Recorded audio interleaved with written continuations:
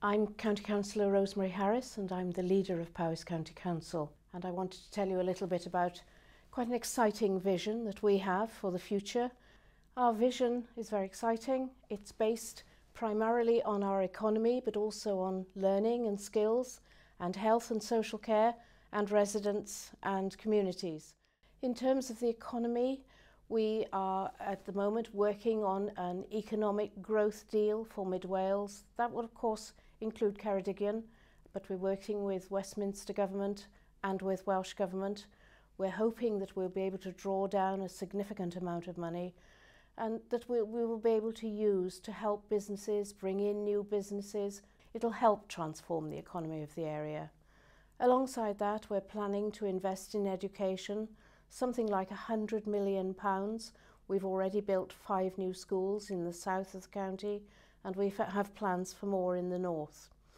We're also hoping, and as Powys is a major buyer of services and issuer of contracts, we're hoping that we will be able to keep more of our pound in Powys, more of our spend in Powys. That's very important to us. We're working on that all of the time. Though we do have some challenges, we've just had our basic settlement announcement for Powys, and that means that the sum of money that we'll be having from Welsh Government for the coming year, and for I think it's the 11th year running, we will be getting the lowest settlement in Wales, joined with some other rural authorities. We have already taken 41 million out of our spend over the last 4 years, and we think that we're going to have to take about another 41 million out over the next 4 years. So that's not easily done.